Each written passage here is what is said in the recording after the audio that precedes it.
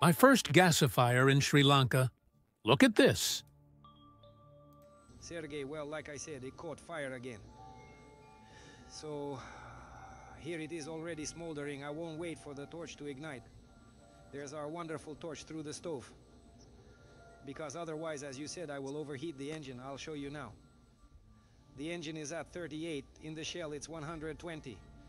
Through the pipe, it's booming 100. And at the output, we have... well, already 300. Meaning it caught on quickly. I won't keep heating it further so that the torch really ignites. But essentially, the torch is already burning. Yes, the torch is starting to burn. We won't decrease the revolutions now. Sir, a deep bow to you. We'll be modifying this further.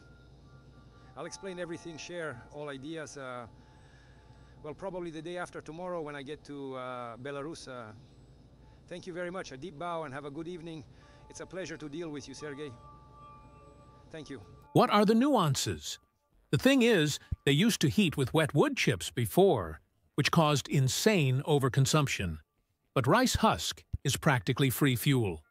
These wet wood chips can have moisture levels up to 71%.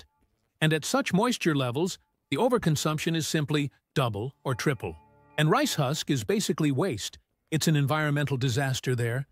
There's a lot of it, and it costs nothing. And the most important thing is the carbon left after the rice husk.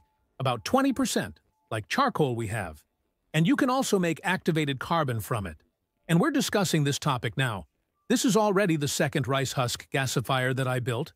The first one, I was teaching in Indian. They needed 400 kilowatts there. They designed it incorrectly. I had to retrain them. It's a very interesting experience. For you guys who want to delve into this business and design coal, lime burning, there, you can earn millions of dollars from this. I invite you to the Telegram group, Gasifier. Here is the address where I gathered all the knowledge base available on gasifiers. You can come. There are many enthusiasts, followers, and those who have assembled both small and large ones. For industry, numbers, business, everything is there. The only place where you can find all the knowledge in a concentrated form. Come join us.